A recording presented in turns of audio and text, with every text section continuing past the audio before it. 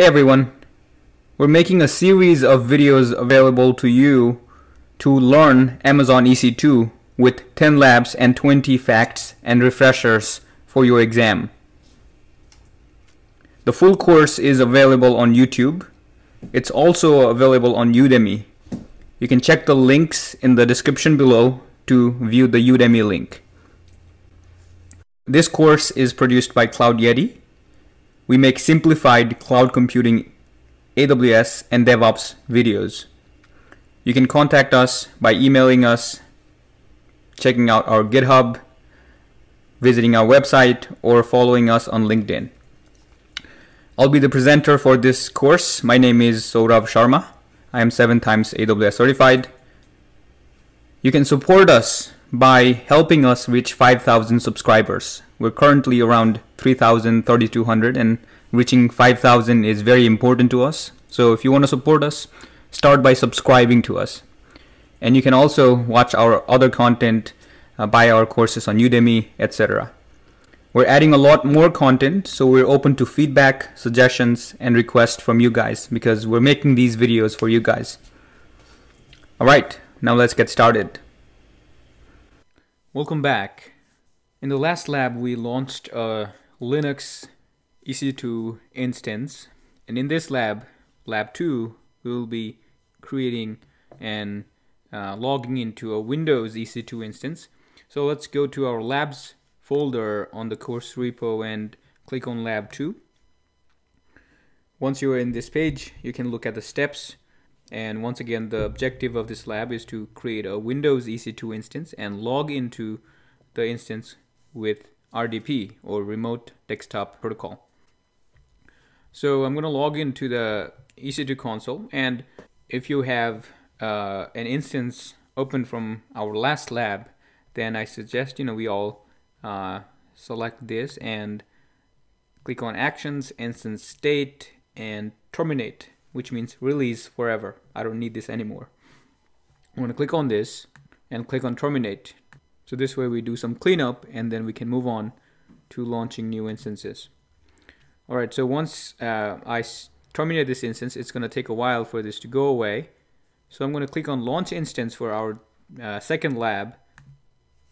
And this time I'm going to type Windows in this box right here.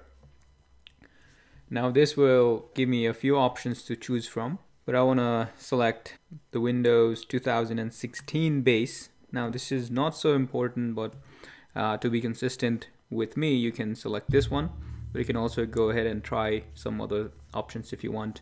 But the name of the AMI that I want to choose for Windows EC2 instance is this. I'm going to click on Select, and once again I'm going to select the T2 Micro. Click on Next. I'm going to leave everything as it is. We talked about these things in the last lab. I'm going to click on Next, Add Storage. Now if you notice here, compared to last lab, the minimum size of the EBS volume that you can have, the volume that you can choose is 30 gigabytes, and this is because Windows is a bit larger than Linux. I want to say Next, and let's add a tag, say this is a Windows instance, and click on Next, configure security group. Now this time you won't see SSH like last time because SSH only is for Linux instances. For Windows instances, by default there will be a rule for RDP on port 3389 coming from anywhere on the internet, and that's fine for now. I'm gonna rename this Windows SG for Windows Security Group, and review and launch. You can once again review all the options that you selected, all the features that you chose, and after you verify, click on launch. And I'm going to select the same key pair that I used earlier for lab number 1, the first instance for me. In your case it might be different. Let's select one of the key pairs and click on launch instances. At this point you should wait about 3 to 4 minutes for this instance to be ready to RDP.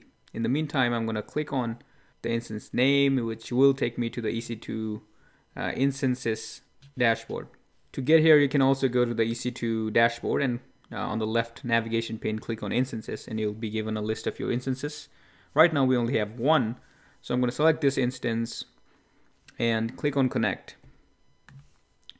Now you see this box is different than what a Linux box has when you click on connect, right? For Windows, what you need to do is you need to get a password, right? You need to get a password. So get password, and you might see a box like this saying the password is not available because the EC2 is not configured, and it will tell you right here that you should wait about 4 minutes after launching the instance. Compare this to a Linux instance, and Linux instances are sometimes ready within a minute of launching. But anyways, let's wait for a couple of minutes and we'll try to generate the password one more time. So it's been a few minutes and I see the status checks 2x2 check mark, which means the instance has passed the status checks. And I'm going to click on connect one more time and click on get password.